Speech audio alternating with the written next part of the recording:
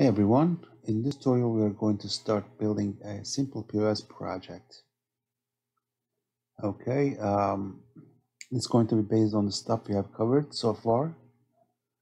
So, I drew up a simple diagram that will give you a general idea how the things will appear and how will they go.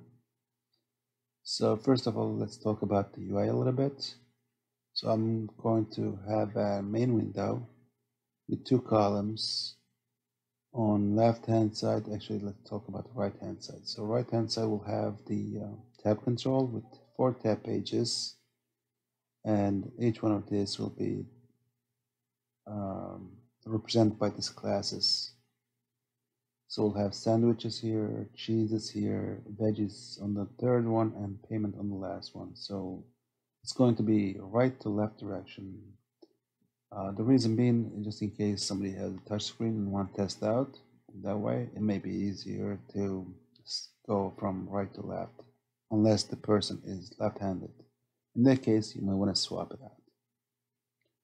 On the right, on the left side, we'll have the list box for the order.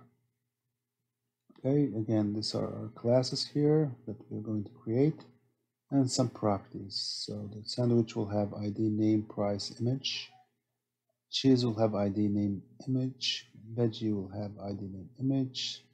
The order will have an ID and order total, and the payment will have an ID, date, time, order ID, and amount paid. Data-wise, we'll be using XML data. Okay. All right. So that being said, let's go ahead and fire up the Visual Studio and start building. Okay, so here we are in Visual Studio and we are ready to create our application. So we have selected WPF.NET Framework and we're going to select Next. You can select from here or from here, shouldn't matter. Let's hit Next. And let's call this Joe's Sandwiches.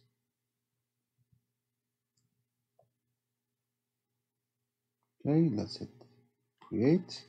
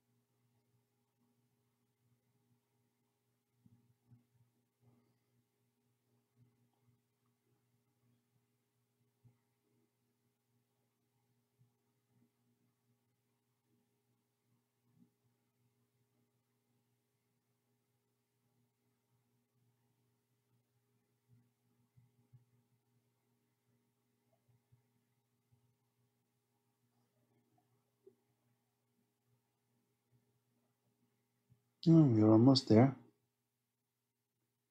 It's taking its sweet time. All right. Our project is ready to be built, so let me flip my panes since that's my favorite way of doing things. If you like the horizontal way, that's fine. I feel more comfortable with this. So, okay, we're going to start actually adding some classes. Okay, before we start with our classes, let's do a couple tweaks here. First of all, I'm going to change this title to Joe's Sandwiches.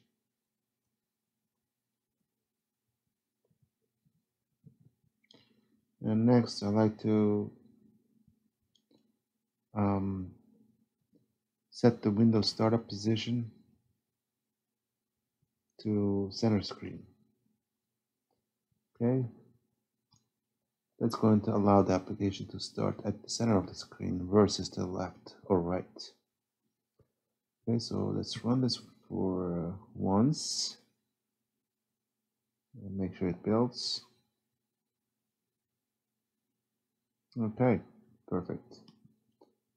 Right. So now let's go to our code behind file and start adding our classes.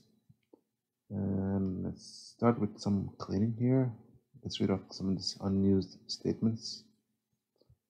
So I'm going to remove unnecessary using statements and get rid of this comment here. Okay, so our first class is going to be sandwich.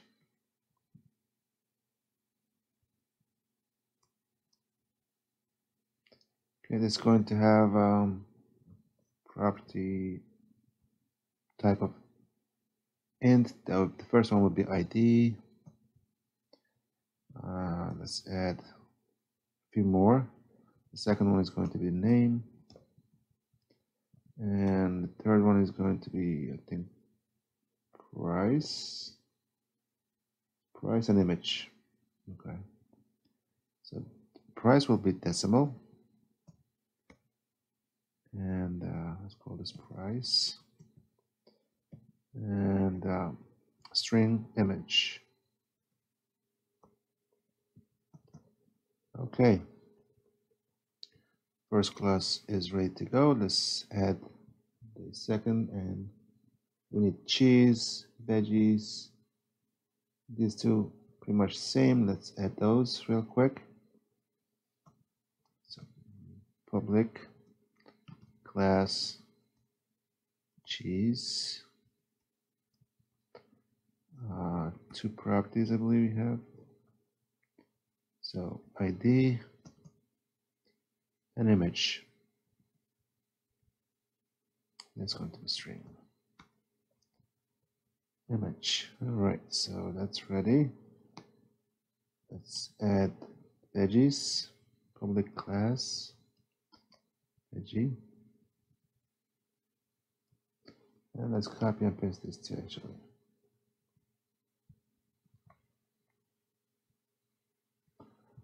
Okay, and the next one would be order. That'd be ID order total. ID and order total. Okay. So public, whoopsie. Public class order, and we need a int ID and string. What is string? Yeah, actually decimal. My bad. Decimal order total. Okay, that's ready. And the last one would be payment. That would be ID, date and time, order ID, and amount paid. Okay. So public class payment,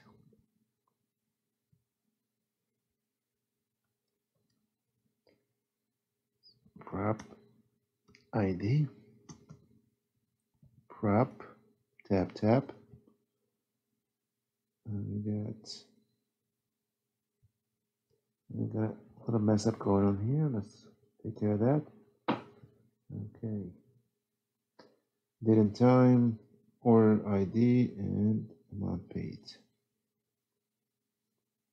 So that's going to be date and time.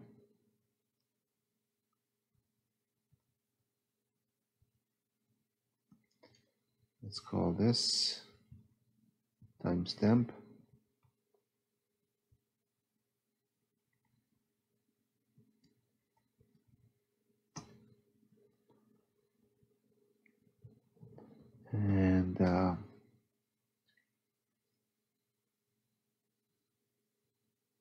Tick. Order ID amount paid. So int order ID and prop decimal amount paid.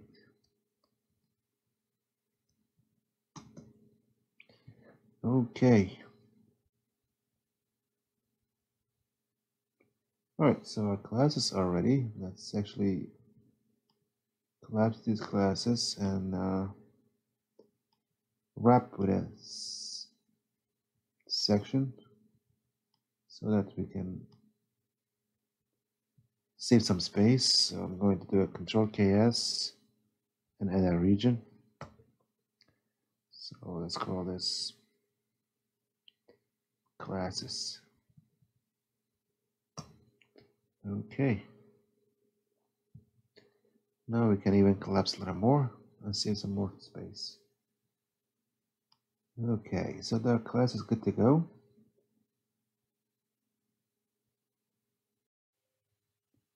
Let's wrap these classes with a region. Let's collapse them first. You don't have to collapse them, but it makes it easier to select all of them at once. So I'm going to go Control KS and add a region and call this classes payment, comma, order, comma, veggies, comma, cheese. You get the picture. That's it. Okay, let's collapse this a little more and save even more space. Okay. Alright, so next we're going to set up our data parts where our classes interact with the XML data. Okay, so let's create a public static class.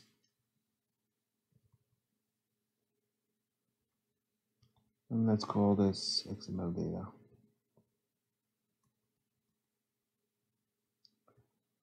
Okay. And here, I'm going to create a methods that's going to create a few files for us. Public static void. Oopsie. It's called create files.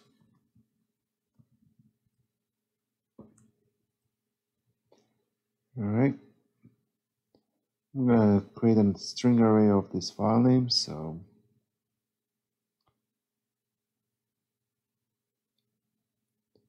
let's say string files equals, and let's type in payment, comma, order, comma, veggie, comma, cheese, and sandwich. These are file names. And then step for each string file in files, we want to create a new X document. So var xdoc equals new X document. We're not going to pass anything in here. Next, we want to add a root element. Xdoc.add add, and that's going to be a new X element called root. So the root element will be called root. Pretty easy. Okay, and then we'll say xdoc.save. So this is going to be the file name part. So we need to get the file here and then add an XML to it. So file plus .xml.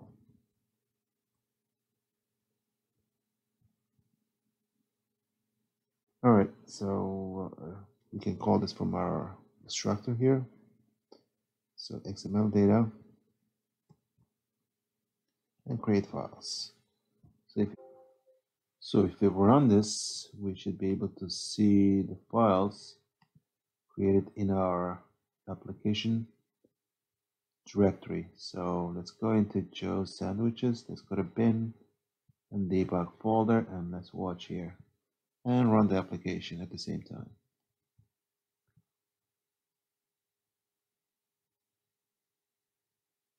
And we got our 5 files created for us.